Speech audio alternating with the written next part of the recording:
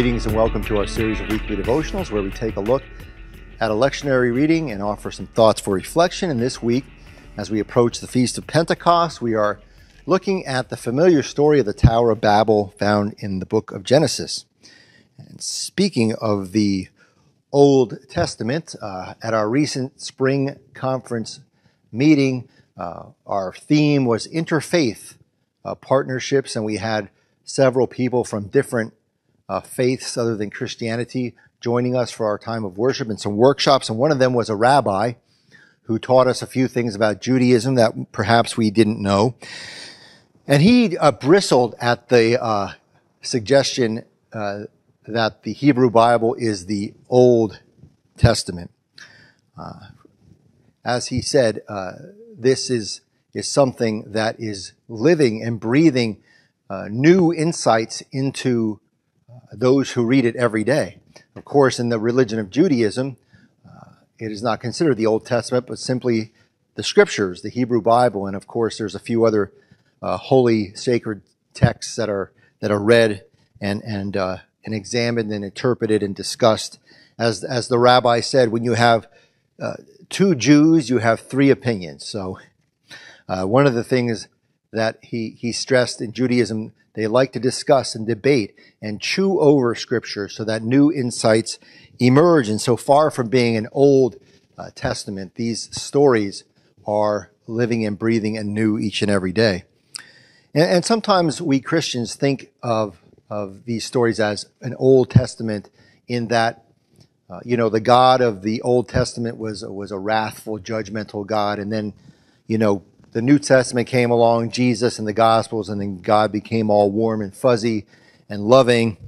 And we interpret a lot of the stories in the Hebrew Bible through the lens of the Gospels and through the sort of what we consider to be the fulfillment of those Scriptures in the life and the message of Jesus Christ. But we have to remember a few things about the Hebrew Bible. First of all, it contains a story of creation, the story that we are all created in God's image and that it was very good, God's unconditional love for each and every one of us.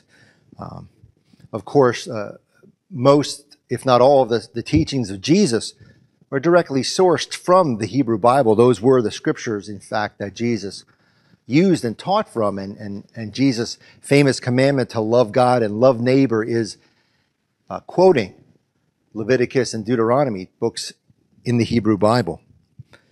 And one of the main themes of our denomination, the United Church of Christ, is covenant. That's how we relate to one another in covenant. And that story of covenant begins back in the story of Noah, through to Abraham, then to Moses, and through the prophets, and then finally on to Jesus in the New Testament. So a lot of our faith has its roots in the Hebrew Bible. And these stories in the Hebrew Bible, I think, stand on their own, really without any help from the New Testament. And I mentioned yesterday that sometimes we interpret the story of the Tower of Babel as being sort of reversed by the story of Pentecost when the Holy Spirit comes down in the book of Acts. But actually, a more accurate counterpoint to the story would be the giving of the name of Abraham later in the book of Genesis, because in this story, the Tower of Babel, humanity wants to make a name for themselves. But then in the story of Abraham, God gives the name. And so a new way, perhaps, of thinking about this story might be that it's a contrast between putting ourselves in the place of highest priority or putting God in the place of highest priority, which, when you think about it, is a very old lesson, but is a choice that is presented new to us each and every day. Amen.